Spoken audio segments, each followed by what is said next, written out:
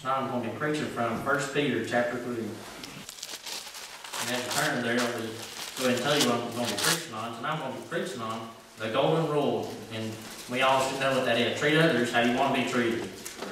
Amen. It's a lost rule that I don't even know if it's taught in elementary school anymore. I know back when I was in elementary school, I know for a lot of you, probably forever ago, but the same way, but I don't know if they ever did teach you guys that in school, but I feel like it should be taught in middle school, high school, every single year that we're there, because a lot of times we forget that rule, the golden rule, treat others how you want to be treated. And my main point tonight is love as Christ. And 1 Peter chapter 3, verses 8 through 11 says, Turn your mic on there. There you go. Now, 1 Peter chapter 3, verses 8 through 11, it says, "Finally be y'all of one mind, having compassion one of another. Love as brethren, be pitiful, and be courteous, and not rendering evil for evil, or railing for railing, but contrariwise blessing, knowing that you are thereunto called, that ye should inherit a blessing." And then in verse 10 it says, "For he that will love life and see good days, let him refrain his tongue from evil, and his lips that they speak no guile. Let him eschew evil and do good. Let him seek peace and ensue it." And now let's pray. Lord, I thank you, Lord, I love you for this time that you gave us. Lord, thank you, Lord, for helping us on the way here. Keep us safe, Lord. To continue to touch, Lord, and be with us. And help us, Lord. Use me, Lord, as your mouthpiece and as your vessel, Lord. Just please use me tonight, Lord. Get me out of the way, Lord. Just speak through me, Lord. Lord, just have your way and your will. Just please touch, Lord, that people be encouraged, Lord, to love one another, Lord. Lord, as you loved us, Lord. We're so deserving of all the blessings, Lord, that you give us, Lord. But yet you still give it to us anyway, Lord. While we were yet sinners, you still died for us. And I thank you so much for that, Lord. I'll never be able to praise you enough for that, Lord. Just please touch and help throughout this night, Lord. I thank you, Lord, and I love you. And amen. Amen. In verse 8 it says, "Finally be ye all of one mind, having compassion one of another, love as brethren, be pitiful and be courteous." We are all one body of Christ. So always think before you say. That's what this is saying right here. Finally be ye all of one mind. What does that mean? Think about what others are thinking about. When somebody else, you never know what somebody might be going through. So just one harsh word could be what makes somebody hit rock bottom. You never know. You got to constantly be thinking about those people around you and what they might be going through. Always put yourself in their shoes. That's what the golden rule is all about. Putting yourself in their shoes. A lot of times we look at people and we think less of them, but imagine if you were in their shoes, would you want to be thinking less of, or would you want to be made fun of? Amen. We got to always think of others as Christ has thought about us. Loving us as equals, because we were all His creation. We were all made in God's image, no matter what we look like, and fat, skinny, it doesn't matter. We are all made in His image. We are all loved by Him. And the same way we should love each other. We should all love each other, no matter what we look like or what we are like, what our personality is. We should love each other. And then in verse, I'm going to get ahead of myself, and then it always says, and then it says, love as brethren, be pitiful and be courteous. What does that mean? Be pitiful. What it says right here is be pitiful. What does that mean? It means to pity them. A lot of times we say, well, we don't really like pity. Right. But truthfully, we all do. We all want people to show that they care for us. We all want to see that people care about our problems. And that's what we should be able to do. We should be treating them as we want to be treated. We all want pity, and we should pity them. We should be able to pity their problems and give them care about their problems. Care for their cares as Christ cares for ours. It says, cast upon all your cares upon Him, for He cared for us. And that's the way we should be with each and every person. We should be able to listen to them and let them pour out all their cares on us, because we're supposed to care about them and their problems. Amen. And then in verse 9 it says, not rendering evil for evil or railing for railing, but contrariwise blessing, knowing that ye are thereunto called, that ye should inherit a blessing, not rendering evil for evil. A lot of times we want to, when somebody punches us, we want to punch back, we want to fight back. When somebody calls us ugly, we want to call them ugly. But this says right here, it says contrariwise, not being evil for evil, but evil for blessing. When somebody does you wrong, you tell them they're beautiful. If they call you ugly, tell them they're beautiful. And if they do something bad to you, or they say something bad about you, say something good about them. You've got to always be the opposite of them. Amen. Because a lot of times, if they got hate in their heart, they might not know Jesus. Yeah. Because the Bible tells us that if you can't love your brother, then how can you love me? They might not. They probably don't love God if they hate people. We've got to love one another as Christ loves us. It tells us here, in contrary-wise, not evil for evil, but evil for blessing, the opposite of what they do. Yeah. And then in Matthew chapter 5, if you want to turn with me, Matthew chapter 5.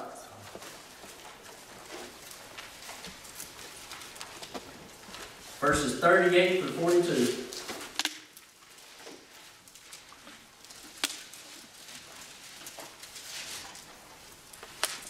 Matthew chapter 5, verses 38 through 42. And it says in verse 38, Ye have heard that it hath been said, An eye for an eye, and a tooth for a tooth. But I say unto you, that you resist not evil, but whosoever shall smite thee on the right cheek, turn to him the other also. And if any man will sue thee at the law, and take away thy coat, let him have thy cloak also. And whosoever shall compel thee to go a mile, go with him twain. Give to him that asketh thee, and from him that would borrow thee, turn not thou away. A lot of times when people do us wrong, what is the first thing we want? We want revenge. A lot of times that's all we want is revenge. We don't ever want to love them because, that's against our fleshly bodies. We always want to fight against them. But our spirit says, what the Bible says, is that we don't do that. It says, this is Jesus talking. Ye have heard that it hath been said, an eye for an eye, and a tooth for a tooth. But I say unto you, that's Jesus speaking, but I say unto you, that you resist not evil, but whosoever shall smite thee on thy right cheek, turn to him the other also. What did Jesus do when he was walking up Mount Calvary, when he was going to the cross? Did he fight back? Did he punch back? No. And what he did, he took it and he kept going. That's what we should do as Christians when we get fought by people, when they're constantly just bickering at us, and it's just, we can't handle it no more. We don't punch back and we don't swing back and we don't continue to do evil and be mean to them. But we got to show them love as Christ showed us. He endured those things. And then in James chapter 4, verses 10 through 12. James chapter 4, verse 10 through 12. You ain't got to turn there if you don't want to. James chapter 4, verse 10 through 12.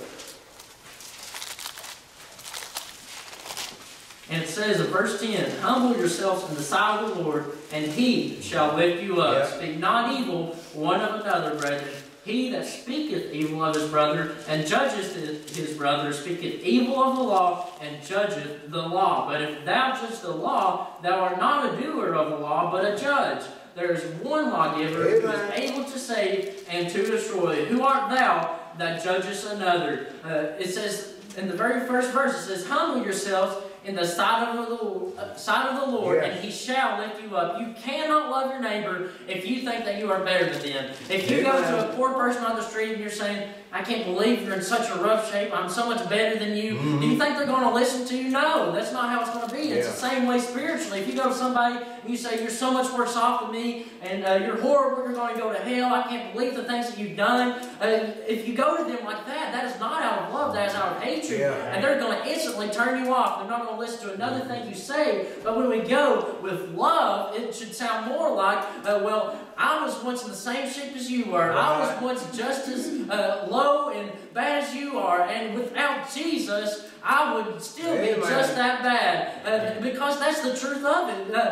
By loving one another, we got to tell them the truth. And that is the truth, that we are all bad. There's not a single one of us that are good. But with Jesus' grace applied into our life, that's the only thing about that is good, is Jesus living within our hearts. That is how you're supposed to witness. You're not supposed to tell them all the bad things they've done, but the things that they can do and the things that Jesus has done in your life. That's how you go to people. And it says, Speak not evil one of another, brethren. He that speaketh evil of his brother and judgeth his brother speaketh evil of the law and judgeth the law. But if thou judge the law, thou art not a doer of the law, but a judge. This is talking to your brothers and your sisters in Christ. You can't go go and say, well, I can't believe the thing you've done to them either. You can't constantly be judging people. We have the definition judge completely mixed up in today's time. But what this is saying, it says later on in verse 12, there is one lawgiver who is able to save and to destroy. That's what judging is, saving or destroying. That is what judging is. We can't go to somebody and say, you are accused of this, and so this is your punishment. No, we don't give the punishment. Only God can give the punishment. Sure. There's one lawgiver, and that is the only one that can give laws because He is perfect. We are not perfect, so we can't give laws.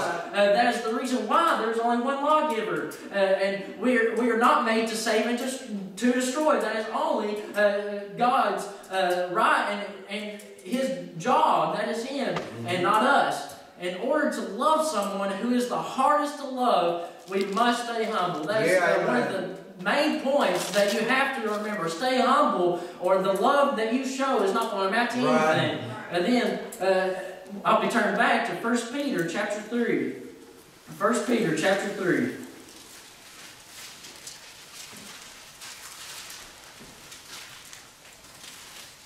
First Peter chapter 3, verses 10 through 11.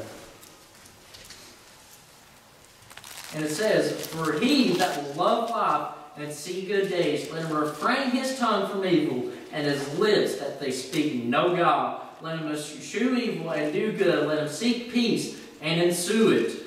What that is saying right there, it's pretty plain and simple. If you love life, then you're going to refrain your tongue, and you're not going to speak evil of your brother. If you really want God's blessing in your life, we must always seek peace and not evil. I know a lot of people that want to seek evil and love drama all the time. But the Bible says that if you want to live a good life, and if you want to have His blessing in your life, then refrain your tongue from evil. Refrain your tongue from all the drama that you want to stir up. I don't know why people do it, but people do it anyway. But it tells us not to do it because if you want to live a good life, that's what we're supposed to do by His Word. And let Him eschew evil and do good. Let Him seek peace and ensue it. So not only seek peace, but ensue it. When you see something bad happening in somebody's life, always try to make peace out of it and always let them know how God is always going to be there for them. You've got to constantly be encouraging your brother. That's how you love. You can't love by telling them, well, I've been going through the same thing.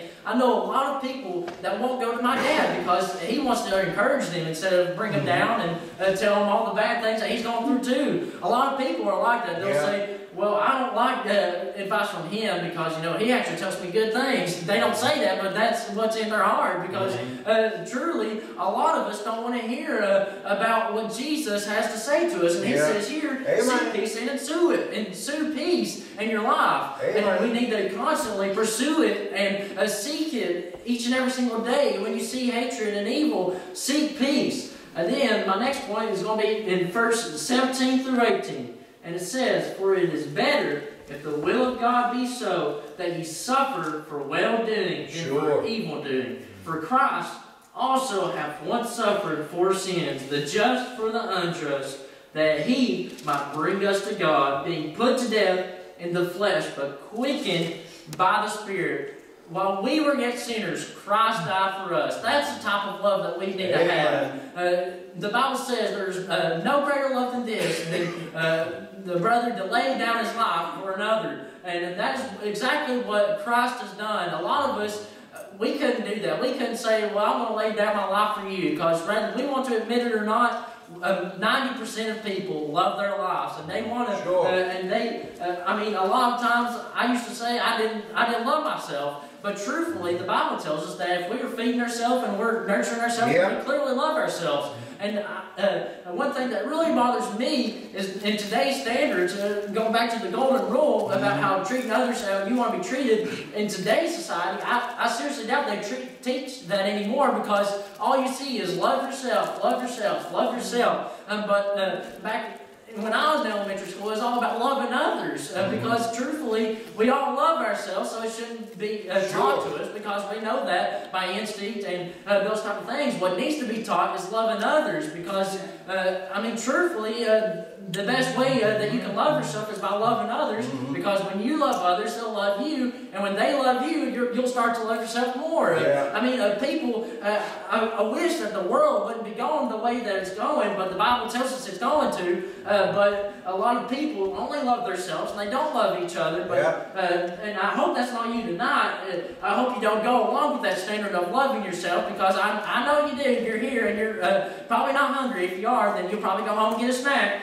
But it tells us here, it is better if the will of God be so, that you suffer for well-doing than for evil-doing. What is that telling us? It's saying it's better to suffer by not fighting somebody than to fight somebody and look all proud and buff and all these things, because I know a lot of people that will just get in fights just to make themselves look good. But I promise you, it doesn't make you look good at all. It's better to suffer for well-doing and being a chicken or all these other things. It's better to do those things and seek peace. That is what this whole chapter is about, is seeking peace and ensuing it. Because that is what Christ did when He died for our sins. He seeked peace in our lives and our hearts, because we were headed for hell. We are all headed for hell without Jesus, but He seeks peace. He seeks peace in our hearts. There's no peace like the peace that God gives to me. I know a lot of things that I thought would give me peace. It never lasted. It would give me peace for just a little bit, but there's nothing like God. I've tried to stray away from God.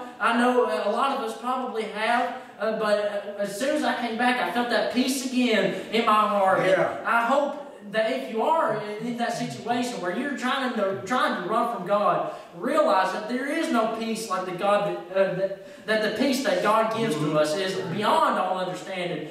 Seek peace and ensue it. Seek God's peace, because this world, it offers all sorts of pieces or different things, but there's nothing like God's peace. So seek that. And I promise you, you can't love your brother if you don't love God. And you can't love God if you don't love your brother. So you've got to always, the number one commandment is loving God and then loving each other. We must love above all things. I had this message before Valentine's. I didn't even think about Valentine's, but I guess God had that on my heart, because last Sunday Avery was preaching around the same message, and it really got me thinking. Well, thank you for the assurance, but I really hope that you guys know that love is the most important above all other things. So love is the one thing I want you to know tonight. Amen.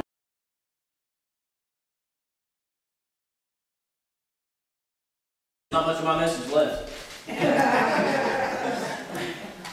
You think I'm joking, but I'm really not. If you're wondering, my title tonight is Love Like Jesus. If you want to have your Bibles, look at Matthew chapter 22.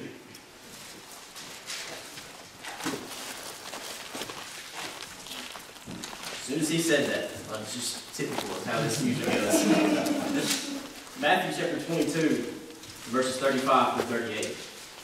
Then one of them, which was a lawyer, asked him a question, tempting him and saying, Master, which is the great commandment in the law? Or what is the greatest commandment in the law?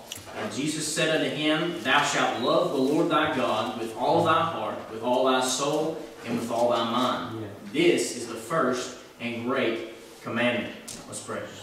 Dear Heavenly Father, I come to you today, God, and I ask you, Lord, that you would just help us, God, throughout this service tonight. God, that we'd be able to be obedient to you, Lord, and that I'd be able to do as you would have me to. Father, I pray you just use me as your mouthpiece, God, and help me, Lord, God, to be obedient to you, God. I pray you just help that there be one here lost, that they be saved, for it's everlasting too late, Lord. And I love you and I thank you for all that you have done, and all these things ask in your name. Thank you, Jesus. Amen. Amen. The first person, the first being that Jesus loves is God. Above everything else, Jesus loved God. And his life, his whole life was to glorify God. That was the whole purpose of his life, was to give God the glory for everything that he did, because he loved the Father. Jesus' whole, everything that he did was directed by the Father. Because of his love for the Father, he was obedient to the Father. Amen. And Jesus is a perfect example of that. I promise you, I did not look off Ryan's notes or anything, but this is what God has given me to do. Yeah, amen. God, what the reality of it is, without love for the Father. You cannot do anything else. Yeah. And as Ryan said, without the love for the brother, you can't love the Father. And first and foremost, we have to understand what it takes to love the Father. Because the love that the Father gives us is the same love that we have to give in return. We cannot truly give that same type of love, though. We are not capable of the love that God gives us. But we love Him because He first loved us. That is why we love Him. That is why we serve Him. Because He loved us before we were ever born. It says when we were in the womb, He knew us. He knew who we were. He knew what we were going to be. And He loved us regardless. He came to this earth to save our souls, to love us, to show us the love that we are to show one another. Because that agape love, that sacrificial love, is the only love that we are to show our neighbor. The only love that will truly show them that love that Jesus shows us. As Christians, when we are saved, that love that is shown in our heart, the love that we feel when we accept Him into our heart, is the same love that we have to try our best to show each and every one around us. We have to be sacrificial. We have to be willing to say, when they curse us, to bless them in return. That is sacrificial to us, because our flesh, what does it want to do? It wants to fire back immediately. Our anger and we get stirred up, and we want to say all kinds of things. We want to say all kinds of things to those people that curse us. But we are called to bless them in return. We are called, no matter what they do, no matter what they say, to bless them in return.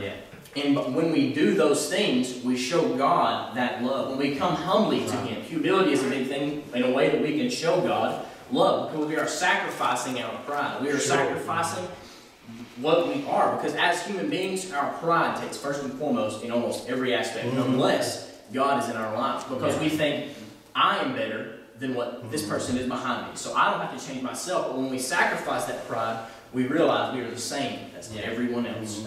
We are no better than everyone else, and we are to love everyone else. The terrorists that you hear about overseas in our country, those people are no worse than you and I are.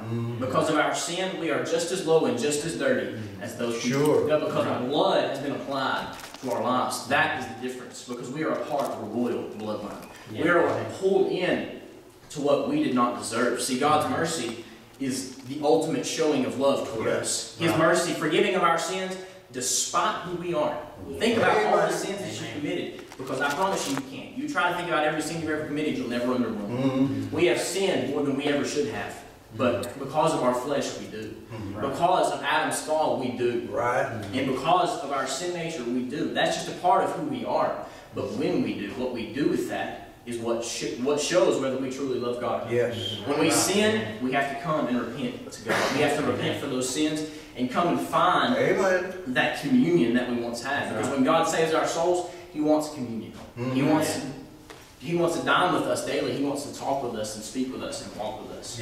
God wants a true and built relationship, but we have to love Him in return and show Him that love and sacrifice our time. Sacrifice our flesh. First and foremost, because our flesh wants nothing but to destroy our spirit. Our flesh and our spirit war constantly. There's a constant war going on. And when we choose to love God, our spirit will take victory over our flesh. Because when we truly love God, we'll do the things that God would have us to do. And I know that you think, well, I still love God when I sin. But the reality is, when we fail God, when we fall short of God's love, we are truly saying, God, I can't love you in this time. I'm not going to love you throughout this time, because Jesus was the perfect example of love. And because of His perfect example of love was because He was perfect and without sin toward God. Because He honored what God had placed in, from the beginning of time, God had given a standard for perfection. He's given a standard and said, this is the lines that you have to cross in order to get perfection. He laid that out perfect in the Garden of Eden. The first time that sin took place, our nature changed. And Jesus sacrificed that nature. Jesus came and He said, I'm going to sacrifice this body. I'm going to serve God to the fullness of my ability. And He stayed perfect throughout His entire life. And that was the true showing of love to God. And that is our model. That is who we are to model ourselves after as Christians. To be Christians is to be Christ-like. We have to fully try to be everything we can in order to be perfect. We will not be perfect. I'm not telling you that you are going to be perfect ever in your life, because you won't, because of your flesh. But the aim, the goal that we have is to be as close to being like Christ as we possibly can, and loving like He does. Amen. And there's not really a whole lot here tonight that I feel like the Lord wants me to do. I think we'll let Ryan preach my message. And I'm thankful for the opportunity to be here, and I'm thankful for His mercy. Yeah. Because without the love that He showed me, I would be nothing. Yeah. I am nothing on my own, but with His love, I can be filled with His Spirit, filled with His love, and that's the difference in my life. Because without Him, I am nothing. Right. Without His mercy, I would be a broken man. My whole life, I would go through my life broken, without hope, without peace, and without joy. But because of His love, I can experience all of those things. Yes. I can get rid of the pride in my life and the things that bog me down, the things every day I can load it off on Jesus. Say, Jesus, this is my burdens, and I want you to take them. And He takes them every single time that you come. But the reality is, a lot of times we take those burdens and they stack up. Day after day, those things stack up on us. And if we would just come and give them to Him, it would make a tremendous difference in our lives, because He loves us enough to take our sins and to give us His mercy, and we truly do not deserve it. Amen. One verse tonight in Romans chapter 11 and verse 33.